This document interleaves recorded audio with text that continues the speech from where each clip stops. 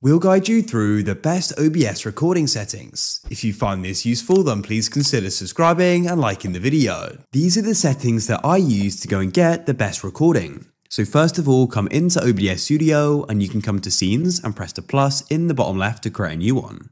Now come over to the right and you can press Settings in Controls and it will open up. Come over to the left and select Output. What we can do is just go and use Simple. We can access everything we need to with this. Come down to recording. Of course, for the path, go and choose where you want your videos to be saved. Now, for the recording quality, I find this option to be the best. High quality, medium file size, as it does go and capture good quality, but it means your files aren't too big. For the format, MP4 seems to be the most compatible. For the video encoder, ideally, if you've got a graphics card which supports it, you can use NVENC. But otherwise you can use software X264, but I'm using NVENC H264, so we can select that there. For the audio encoder, just leave that at AAC, then press apply in the bottom right.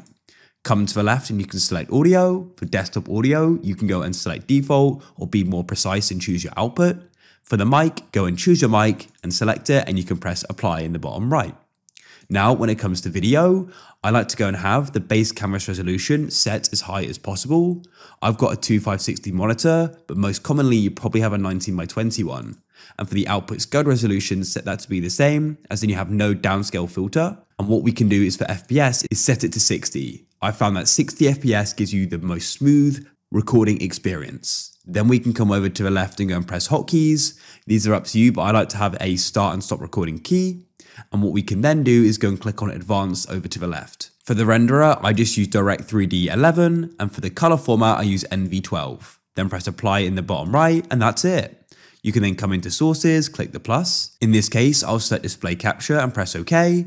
And then you can go and choose the display you want to capture, press OK, and that's it. We can start recording.